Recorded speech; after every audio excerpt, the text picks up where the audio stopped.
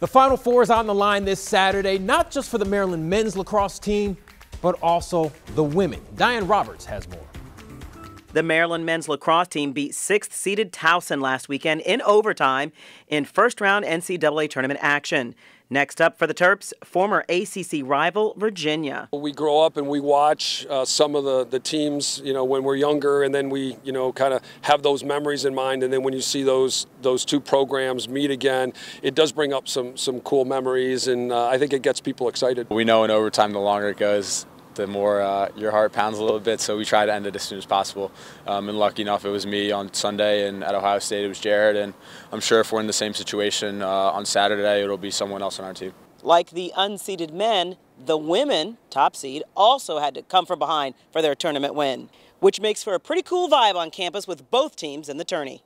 Getting to play in the stadium with them, having the doubleheaders, getting to share a facility this year, and just like all being in the training room together and everything, like making it so far has been so exciting. We both love supporting each other. There's 8 teams left playing, and I think each team, when you're in this spot, you're fighting for your life. You're fighting for another chance to move on. The women rallied from a 4-0 deficit after what was described as a fiery timeout speech from Coach Reese.